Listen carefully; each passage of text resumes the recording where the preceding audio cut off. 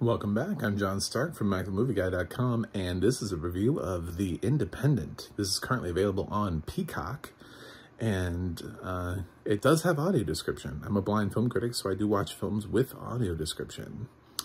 So we'll talk about the audio description at the end, but first let's talk about the film a little bit. The film stars Jodie Turner-Smith, Brian Cox, John Cena, Ann Dowd, and Luke Kirby, and also Stephen Lang. Sort of.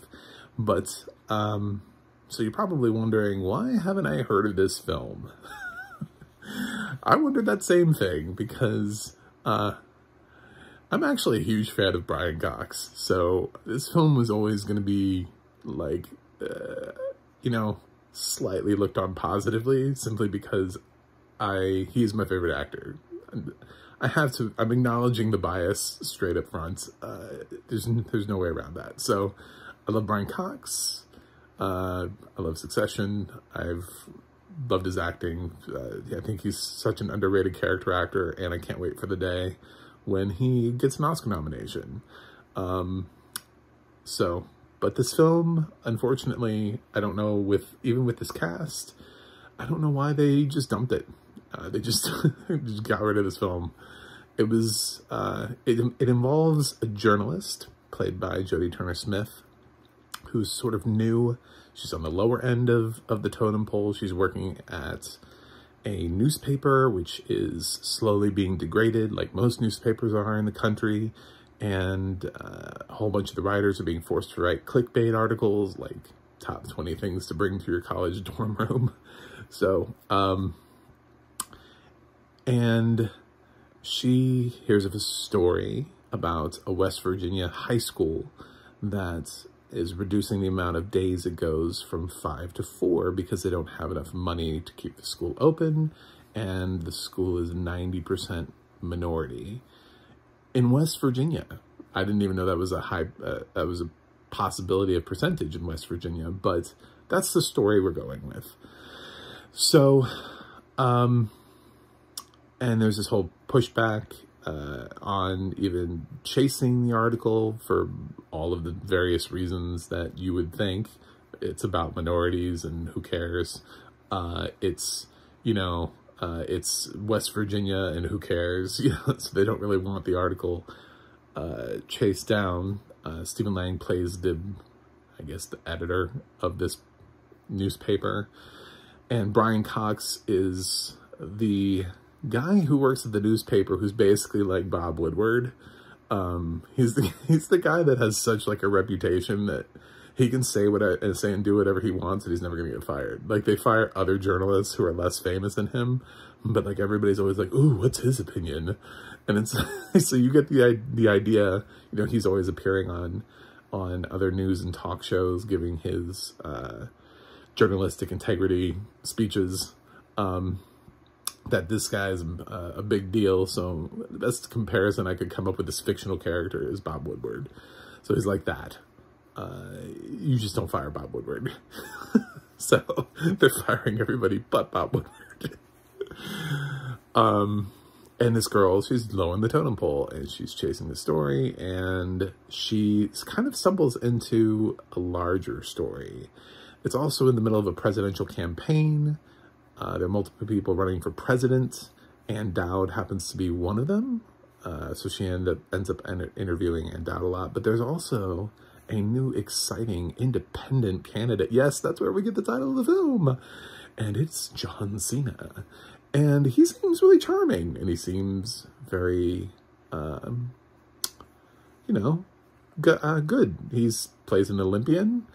He's perfectly cast for the role in which he's been given. He's supposed to be charming and also the kind of person you could believe was an Olympic athlete. So he checks those two boxes. I never thought I'd see a film it's like John Cena for president, but we're here. And Luke Kirby is her boyfriend. You might remember Luke Kirby because he's on The Marvelous Mrs. Maisel. And he is the boyfriend, and he also works on John Cena's campaign.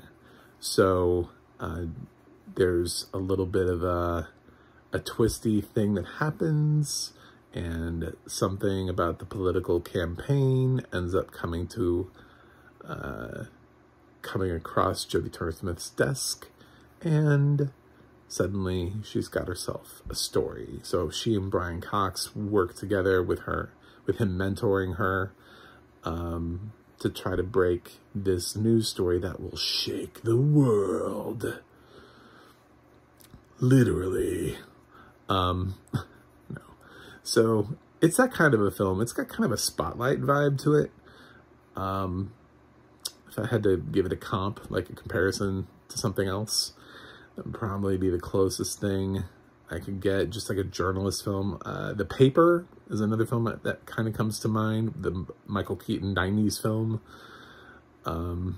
So that's the vibe. I liked it. I think I would have liked this film even if Brian Cox wasn't in it, because it still has a good cast. It still has Ann Dowd, first of all. Like, I mean, I know I talk a lot about Brian Cox because he was phenomenal in his role. He was great in this sort of mentor, sort of like fuck off type role. It's very, very much a Brian Cox role that they cast him in. This is not, you know, he's not playing somebody who likes gardening or something like that. This is a bold, not afraid to get in your face type of role for Brian Cox, and he's great in it.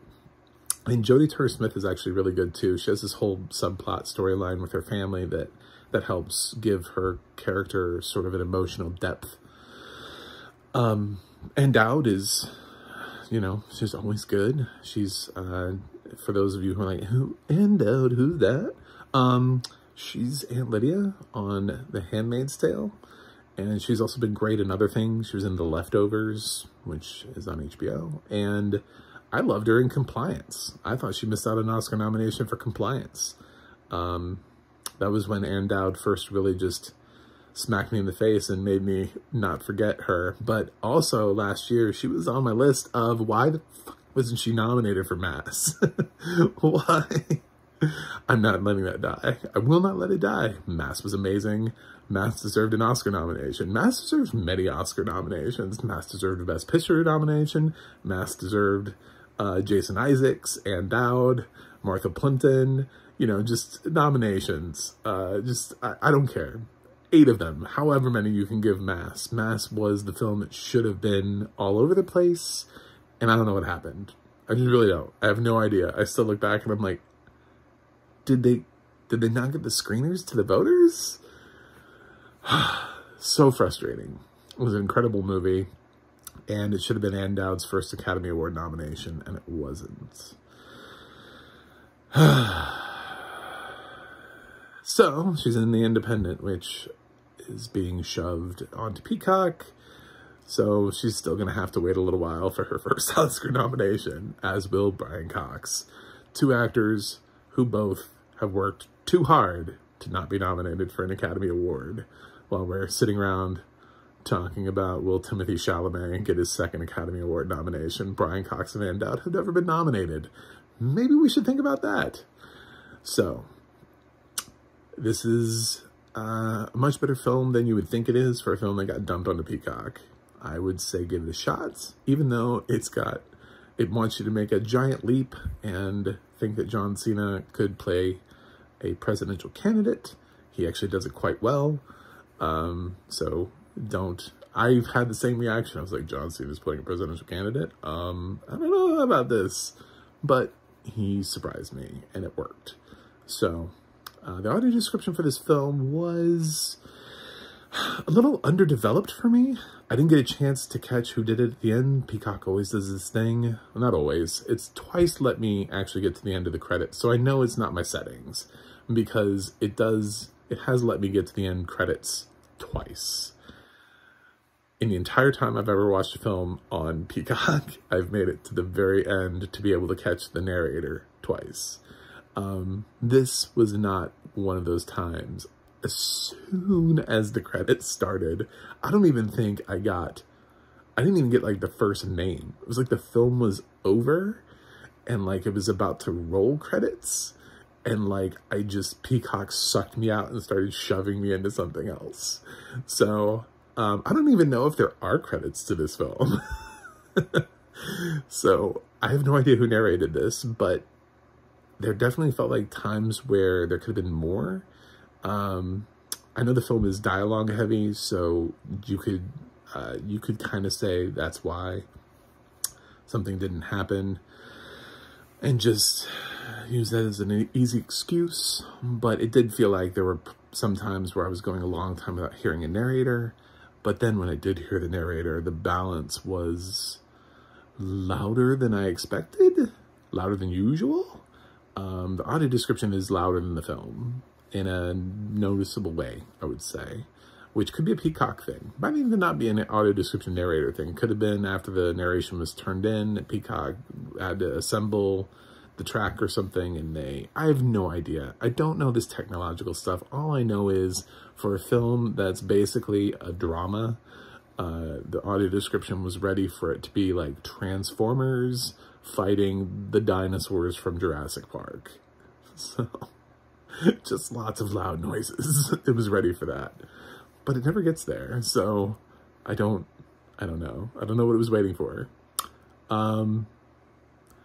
So, I mean, I would rather hear the audio description than not hear the audio description. So if that's an option, I'd rather have it louder than softer. So cool. But I did notice that it wasn't balanced like it typically is.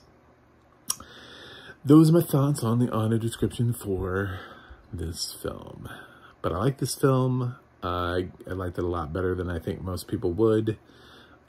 It's not, I will agree, when you're talking about showing a film and kind of just getting it out there and not pushing it or something like that, it doesn't feel like anything revolutionary. Like we've never seen this film before, and thank God for this perspective. But it was clever, and it was well made, and it was well acted. And those should be enough things in this day and age to still get a film a noticeable release, and not just a dump on a streaming service release. So I'm gonna give the Independent a B+. That's my review for that. Anyway, so if you've stayed this long, please think about subscribing. I'm trying to get to 100 by the end of the year. That would be great. And also I have a website, macthemovieguy.com. You can go to that, check me out. You can go to the audio description project, adp.acb.org. It'll let you know what has audio description and where you can watch it. And you can go to the adna.org. That's the adna.org. And you can look up your favorite films. It is user uploaded, so it doesn't have full and complete information like IMDb does. But I think maybe the dream is that one day the industry will recognize. They used to be able to be credited on IMDb. They're not allowed anymore. So now they have their own website where they can list their credits and resumes. It's very sad. It's very sad how we get treated in this world. So anyway, that's it. So I hope you guys enjoyed the review. I will go do another for you, and I will see you on the other side.